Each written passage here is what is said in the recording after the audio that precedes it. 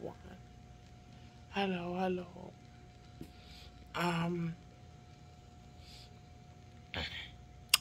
I'm back, you guys. I keep saying that I'm gonna do a video while I'm here, but of course, when you're in the hospital, you always got people coming in and out of the room, and you get interrupted a lot, and things like that. So you really can't. Well, I haven't been able to record consistently like I want to. Y'all, please excuse my appearance. I look crazy, and maybe if I have something all over my face, or my tubing in my nose is crooked, or whatever. The issue is, it's just been a journey.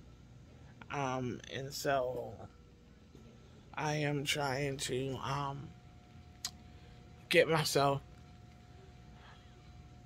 well again, and just in the interim, just trying to give you all an update on everything that's going on, the good, the bad, the ugly, things I don't want to talk about, things that I'm disappointed about. I'm sorry, y'all.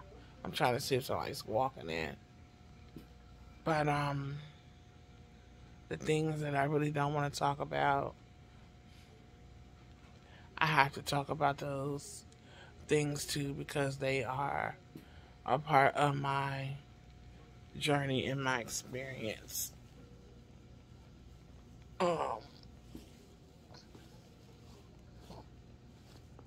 Like I said, it's been rough.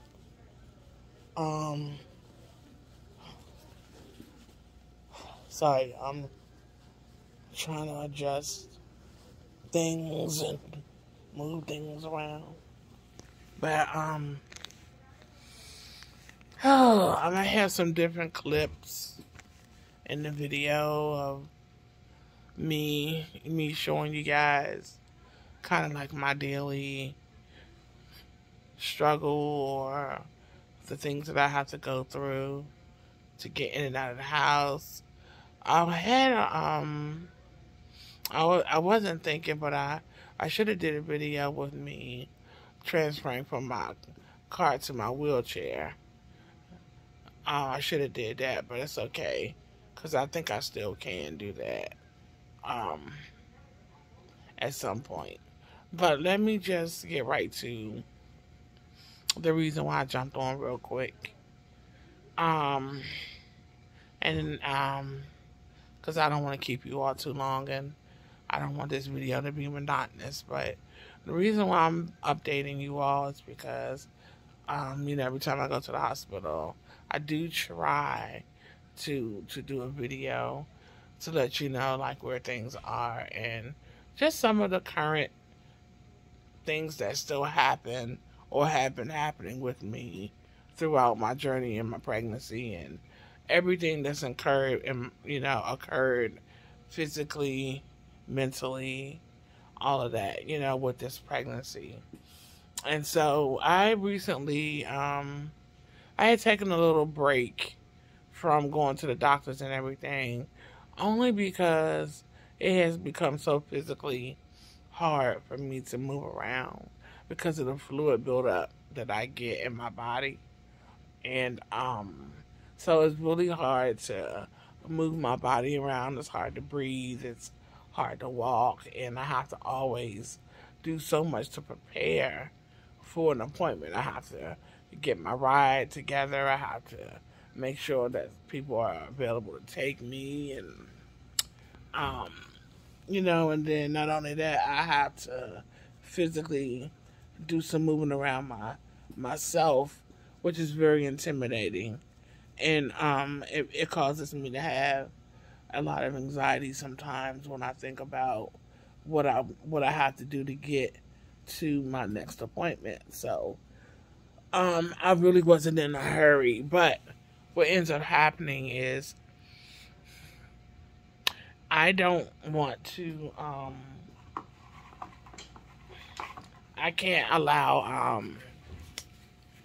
my body to have too much fluid because I basically stop breathing, and it can damage my heart. I can have a heart attack or whatever. And then I want to make sure that the babies are okay, and obviously try to make sure I'm taking care of myself the best way I can. So what ends up happening is that I have to end up going to the hospital to get fluid drained off. Which is, you know, why I'm in the hospital, or when I am in the hospital, that's usually why. Um, so recently I decided, okay, I can't give up. I can't quit. I gotta keep pushing. I gotta keep going to these doctors to try to get answers. I know a lot of people said they stop going, they don't go. The doctors always say the same thing, that they don't see a baby, there's no baby. I'm crazy. There's nothing on the ultrasound that indicates that there's a baby there, and all of the tests are negative. Yes, that is still currently what they are saying to me too. That has not changed. And is it disappointing to hear? Is it frustrating to hear? It is the most frustrating. Um, it's one thing I just don't understand it. Cause when I see the ultrasound, I don't see what they see. I see babies all the time, very clear. And what I did this time was I had my daughter with me, and I had her record the girl doing the ultrasound, and then I'm going to get a copy of the actual ultrasound. And it was interesting because what we saw, it's like she had to get close to the screen to almost look at it herself, and then it's like she moved something, and she moved the probe over, and then what she saw was no longer on the screen, and then here, click on the screen for her to take a shot of that particular place. And I'm like, why didn't you take a shot of it when you saw the image that you saw? And I don't know if I'm just like being paranoid, or if I'm overthinking it, or if I'm imagining all of this, but it's just really weird how you can capture all these other images, but when anything looks like the image of a face or a fist or a hand or an arm, you don't take a picture of that.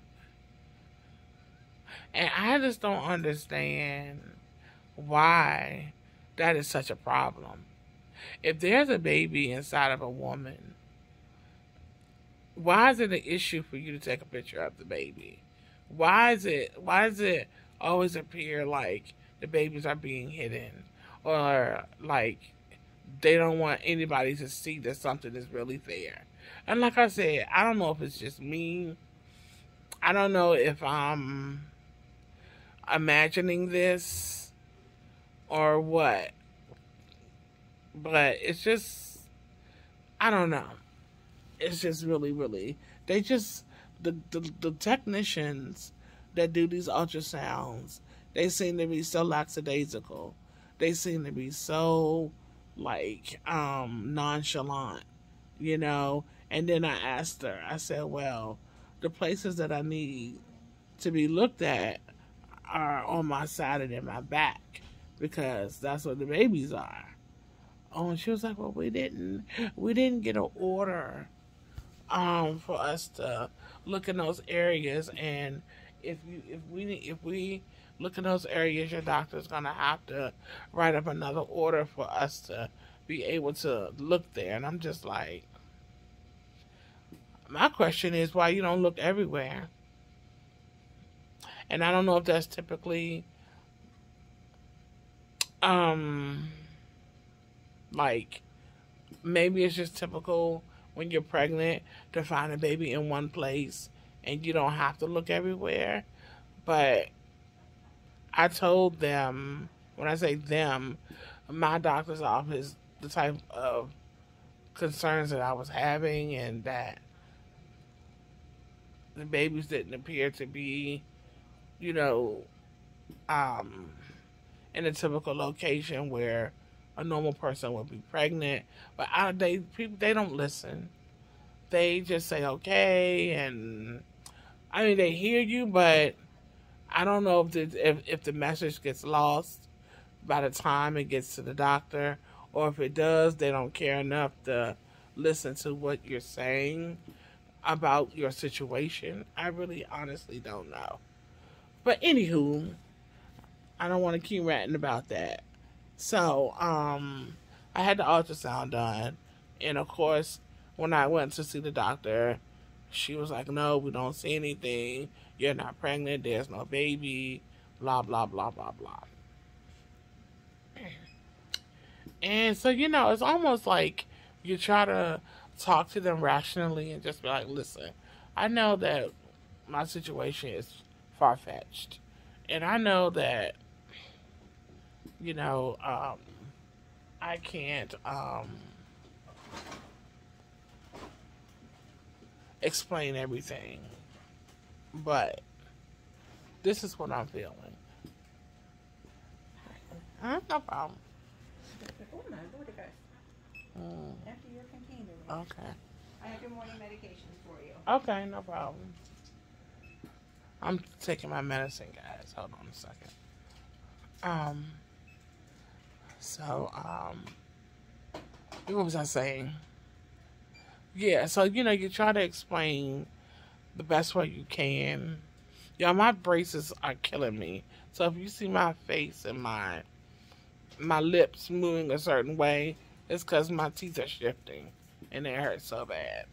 But so I was just trying to be reasonable. Like, look, I know what the test is saying. I know that is very rare for something like this to happen, and a person still says that they're pregnant. But I said the test results and what you see are opposite of what I'm feeling in my body.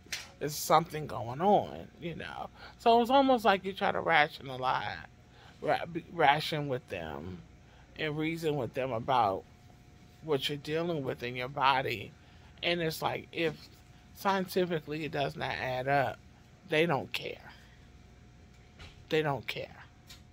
They don't care that you feel kicks and your belly is growing. What they'll do is substitute that for something else going on in your body. Like, oh, well, we see you have fibroids. Oh, we see you have an enlarged liver. The same things that they always see. They'll try to pass it off as maybe what you're feeling is based upon the fact that you have fibroids. So I was like, well, fibroids don't kick. So anyway, she pretty much was like saying, you're not, there's nothing there. And I was like, well, can you at least continue to give me an exam, like every so often, or look at me to see if there's any changes in my body? And she was like, well, basically she was like, no. To be honest, she was like, if you want to go to another doctor, or if you want to get another opinion, you can do that. Or basically she was like, if you end up having a baby or they end up finding something, let me know. I stand to be corrected. But there was nothing further she was willing to do for me. Right? And my dad was at my appointment with me, and my father and I are very close. And we talk about everything, and he knows, what we were going through. And one thing I can say about my dad is that you can see the disappointment in him too, but he told the doctor, he said, listen, my daughter is a pretty reasonable woman. My daughter doesn't have any kind of, unstable issues that will cause her to come in here and tell you this is going on and something isn't happening. And I told the doctor, I said, everybody can tell me what I don't have, but nobody can tell me what I do have. Nobody can tell me what's going on. Nobody is willing to say, let me look inside of you and see if we can see anything. Even down to the fibroid issue. If you see that I have fibroids, then I didn't hear you say, let's fix it. I'm ready. What would you like to drink with your pills? Water's fine. Water? Yep. Do you want ice in the water? Yeah, that's fine. Okay. Thank Okay. you. So yeah, so she wasn't willing to do anything. Like, okay, you telling me there's no baby, but okay, so then let's see if we can figure out why I'm having this pain. Why am I having this? And I said, did you even look at me? I said, you didn't look at my stomach. You didn't, nothing. And I said, do you want to see it? And then so she was like, well, yeah, I mean, I can take a look. You know. So she lifts up my shirt and she goes, oh, that's fluid. That's fluid. So if I would have came in there and I would have mentioned that I didn't have no fluid on me, she wouldn't have known it was fluid. It wasn't.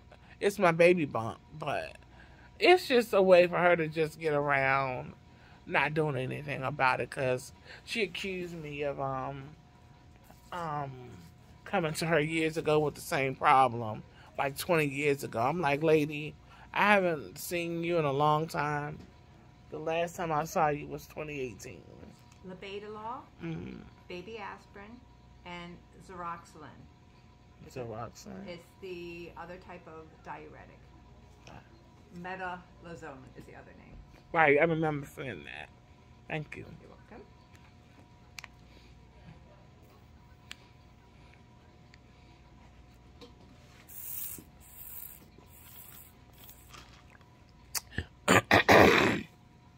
I'm sorry, guys. I'm taking my medicine. And I have the belly shot, the Lovenox, the one that prevents blood clots. Did wound care come in? Yeah, she came in. She just looked at everything and wrapped me back. I guess she made an assessment. Okay. And then I guess she's gonna come back. Note to come in. Yeah, you can put that. You can shoot me in this side of my. Are you have my pharmacy stomach. there? Yeah. This side is fine. Okay. I think they did that side the last time. Alrighty. So yeah, guys. You want it down here this time? Yeah, that's fine. You can put it lower. It's gonna burn and sting wherever you put it at. Hold on, guys. I gotta get a shot in my stomach real Little quick. stick. 1, 2, 3. Mhm. 1, 2, 3. Mhm. Little burn. Mhm.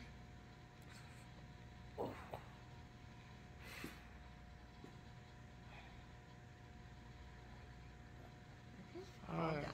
Thanks. You're welcome. Oh, thank you. Thank you. You're welcome. So, I'm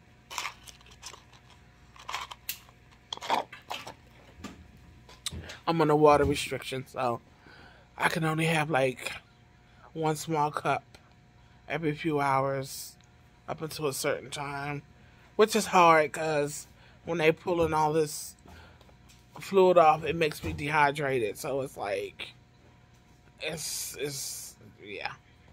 And then when I eat something, I get really thirsty, but I can only really, I choose ice because I feel like I can control the coldness in my mouth, and it just, when I drink water, it's like it goes down my throat, but it's like my mouth is dry when I drink it. So I choose the ice because it helps my mouth not be so dry. But anyway, that's a little sidebar. But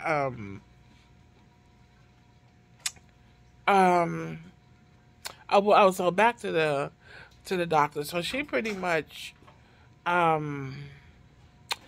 dismissed me and was like, it's nothing else she can do for me, and I guess if I wanted anything further, I would have to find that through somebody else, which is fine because that's what I planned on doing. Can you close the door for me? I sure will.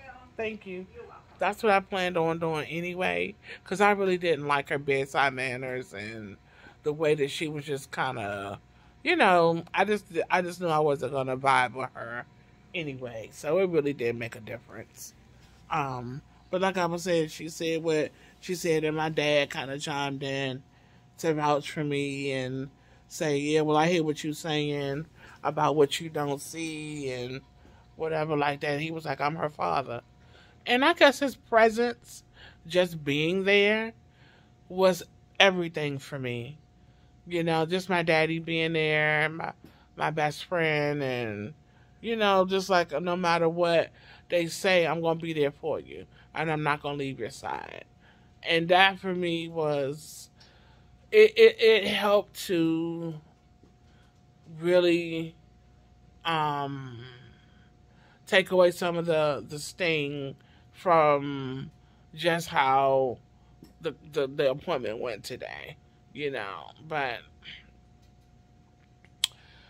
the reason why I'm still choosing to go to doctors is because that's my instructions for my journey. I seek God on, and no matter how hard it is, if I'm praying about something and I'm seeking counsel about it, and I really believe that the Lord has given me answers to something that I prayed about, I'm going to follow those instructions. So everybody's journey is different. Some people don't have the wherewithal. And when I say that, I'm not saying that like I'm better or stronger or more mentally stable when I say that. I'm just saying it for different reasons. Some people don't have the wherewithal to go to doctors. Some people choose not to go. Some people are just like, you know what, I'm going to handle all of my affairs for my baby at home, which means I'm going to get a doula, which means I'm going to have an at-home birth, which means I'm making plans and arrangements to do everything in the privacy of my own home. So please don't, misconstrue what I say when I say wherewithal. But everybody has different choices and outcomes about how they want to birth their child or make plans for their child to come into this world. And like I said, my journey is a little bit different. Now, am I happy about it? Y'all, when I tell you physically moving my body around is one of the hardest things in my life that I've had to do these last 4 or 5 years. It's the hardest thing that I had to do because, of the pregnancy. And I can't even express to the doctor like the heaviness that I feel, the weight of the babies is like carrying around a box of Xerox paper inside of me. I can't even tell the doctor that's what my body feels like. And even if I do, it wouldn't matter. It wouldn't matter how descriptive I was about my discomfort. They would tell me there's no baby, but they would not say, let's figure out what's wrong with you. Let's go, let's just see if we can just figure this out. See, they don't want to figure it out.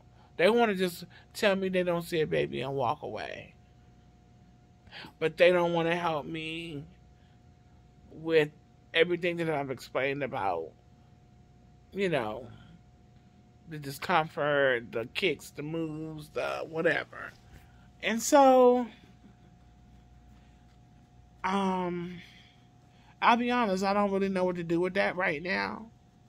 Except that that's just the way that the medical field is. That's the way the doctors are. And not every single doctor is like that. I just have to find the one that's for me. And so, with that being said, God is doing something in my life that is personal, obviously, with my journey. And there is so much more involved in this than just having a baby. So a lot of what I'm dealing with and going through transcends and supersedes me birthing a child. It does. It's God He's pruning, He's purging me, He's teaching me, He's training me, He's introducing me, He's showing me things about me that I need to see, that I need to understand. He's teaching me life lessons. So there's a whole lot going on in this journey that it's not about just birthing a child. And I'm really, really coming to realize that as time goes on and as I have more and more challenges. Because when I think I can't do something, I'm going to tell y'all something.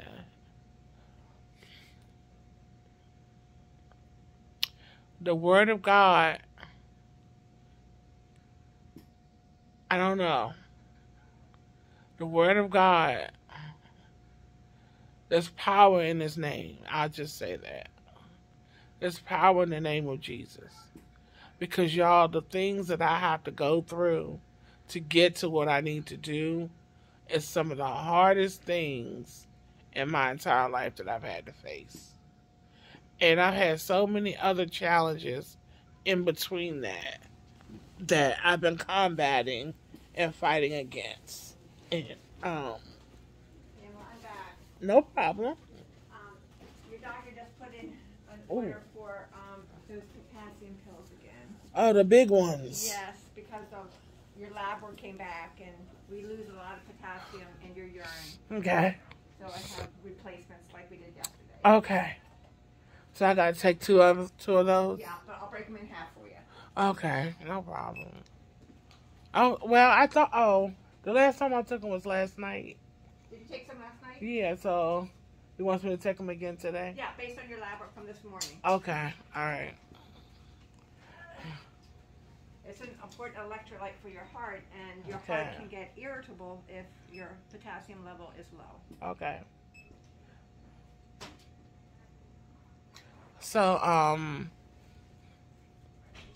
just to let you know, I'm a YouTuber, so I'm recording. I don't have you on camera at all, just your voice, but I'm a YouTuber, so okay. yeah.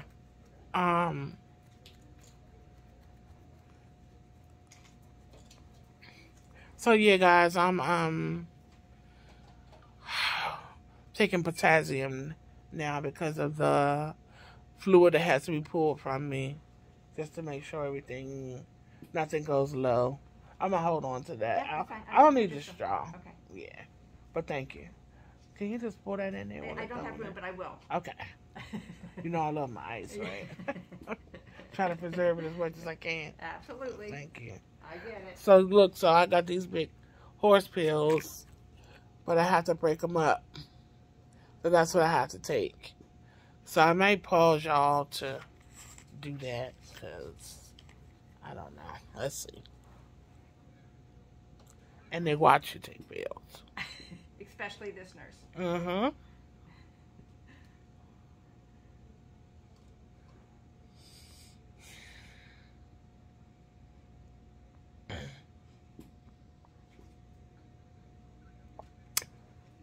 I try to let it dissolve a little bit in the water. That makes it easier for me to take.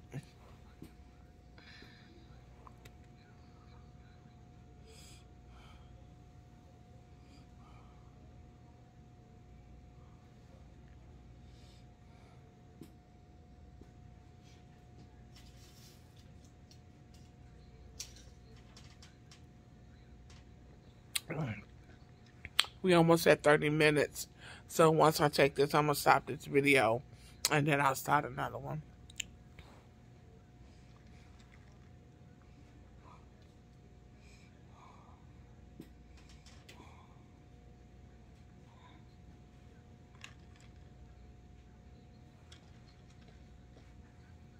Last one?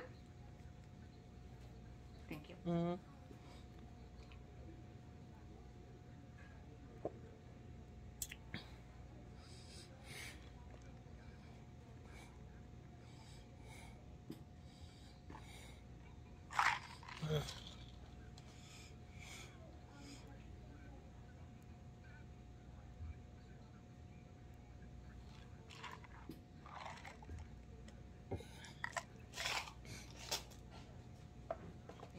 Thank you. You're welcome. All right, guys. I took them off. Do you mind if I take a listen to your heart and lungs? No. Do everything you normally do. And I will be respectful to you. And I'll put you on camera. That's I'll not listen to your heart first. Sure.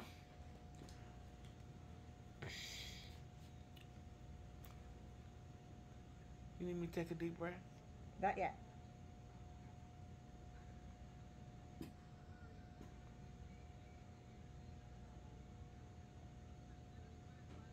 Okay. Do you think you can sit forward just a little bit? Yeah. Oh my God, that's so good. Nice deep breath. Good. Good. Good. Very good. Thank you. No problem.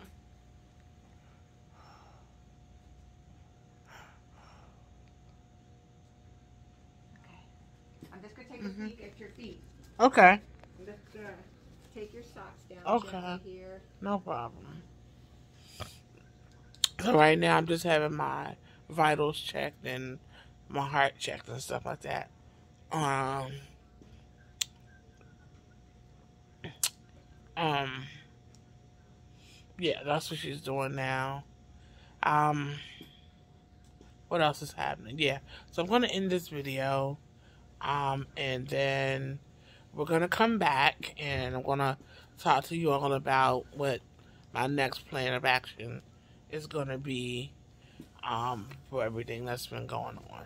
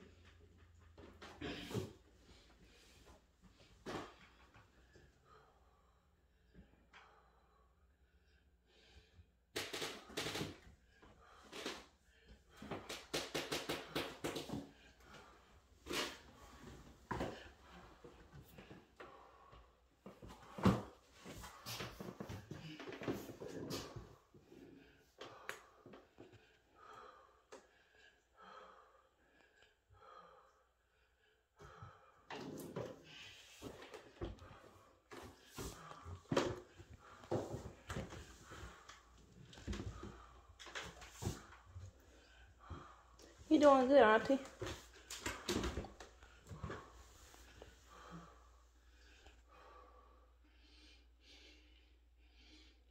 Thank you. Welcome.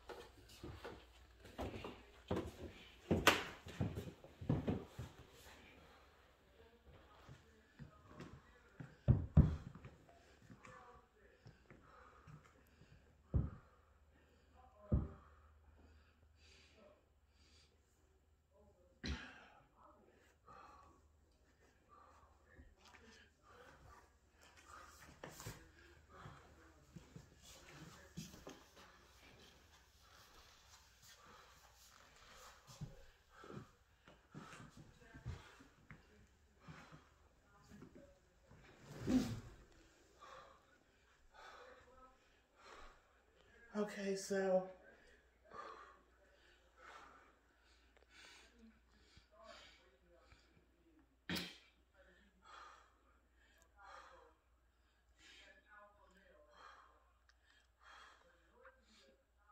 this is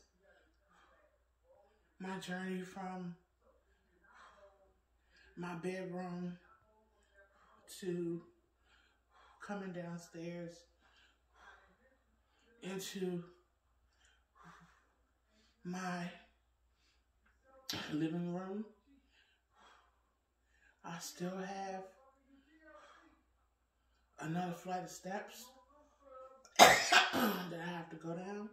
I'm gonna have my niece run over real quick to show you all a clip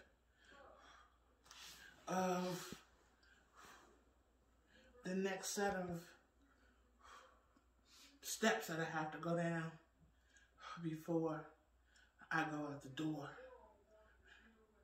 Now I'm winded like this, just walking out of my room and coming down the steps. And I'm not even down all of my steps yet. So Cara, go show the rest of the steps that I have to walk down in the front door.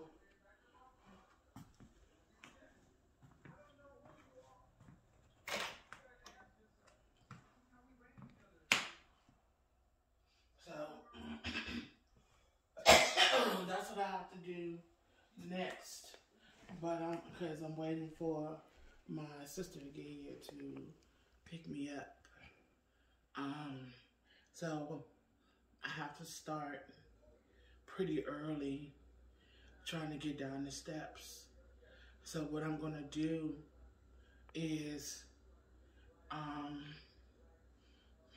gonna have my niece probably put a chair downstairs on the foyer, and I just sit by the door and wait for my sister to get here because, you know, I still need to be punctual and consider everybody else's time. So we're gonna pause the video for now, and I'll get another clip of me getting into the car. So I'll see you in a minute. Pause it.